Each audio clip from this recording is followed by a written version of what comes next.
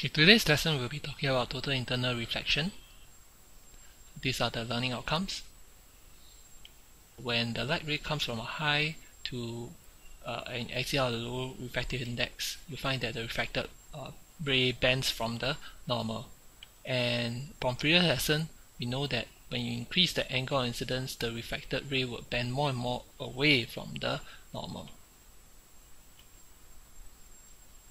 So when you look at this, okay, when you try to change the angle, you find that the angle of refraction increases as the angle of incidence increases. So you find that the angle of refraction gets very close to the surface.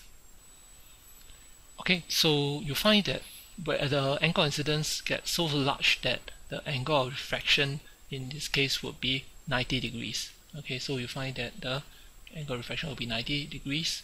Okay, and this is known as the critical angle. The angle of incidence is now known as the critical angle C. Okay, it's labeled as a small c.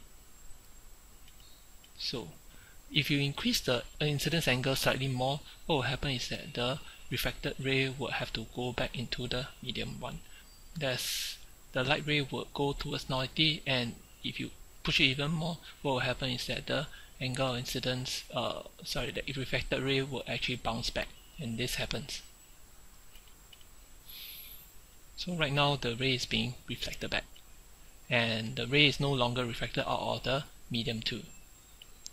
So when reflection happens, the law of refraction describes the ray of behavior, which the angle of incidence is equal to the angle of reflection.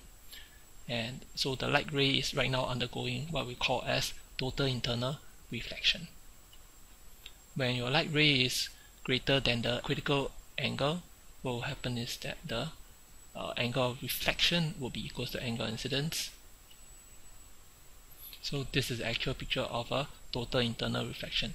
Notice that what happens is that the light ray actually tries to go out of the water surface, but because the angle of incidence is greater than the critical angle, you find that it goes through total internal reflection, and angle of refraction is equal to the incidence angle. So how do we obtain critical angle? So we can actually use Snell's law. So n2 over n1 equals to sine I over sine r.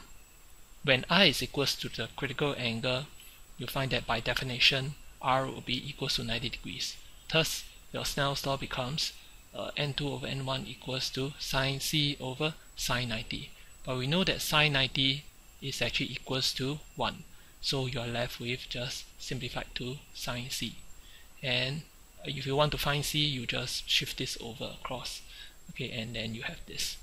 Okay, so if you know medium 1 and medium 2 value, you can actually find the critical angle. However, if your medium 2 is actually a vacuum or air, and since we know that vacuum or air has a refractive index of 1, you can further simplify this particular formula into this. So this formula can be used if your medium 2 is actually vacuum or air. So C is, in this case, is the maximum incident ray angle, where light ray will still refract out of the medium, where H is equal to 90 degrees. Anything more than that would actually produce total internal reflection. We now demonstrate total internal reflection of laser light in a water jet. A laser is aligned such that its light passes through a water tank and into a tube at the bottom of the tank. Powdered coffee cream has been added to the water to make the laser beam more visible. When the stopper is removed, water squirts out of the tank into the container below. The laser beam is reflected internally and follows the water jet into the tank. In this close-up view, we can... As you can notice, the light ray or the laser is actually trying to come out of the water, but because the angle of incidence is greater than the critical angle, you find that it actually bounces off the water surface and goes back right into water. You can see the internal reflections of the laser beam in the water jet.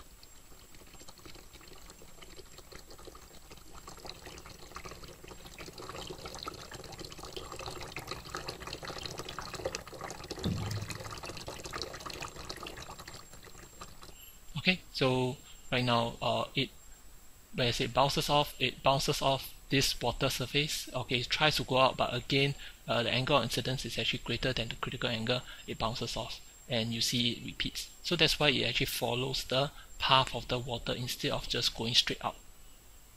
This is just a picture that how the light ray actually bounces off the plastic or this transparent surface, because each of the angle of over here is actually greater than its critical angle. The angle reflection is equals to angle incidence, and it bounces off. Okay, so and something seemingly trivial actually leads to an important application, which is optical fiber. So you find that light actually can travel around and around a wire instead of just going straight, and can be guided, and you find that that actually leads to transmission of light in a wire, which becomes a high-speed internet that now you enjoy. So this is just a picture that how light ray actually can go around a wire. So a brief summary: refraction actually is actually going light ray coming from an angle, and it passes through two different mediums, and there are two different cases where low to high, and it goes from high to low. And if it's low to high, light ray will bend towards the normal. Okay, from high to low, you find that you need to evaluate which situation the angle of incidence is less than critical angle, at a critical angle, or is more than the critical angle. Light ray bends to the normal, so you just only need to apply the Snell's law.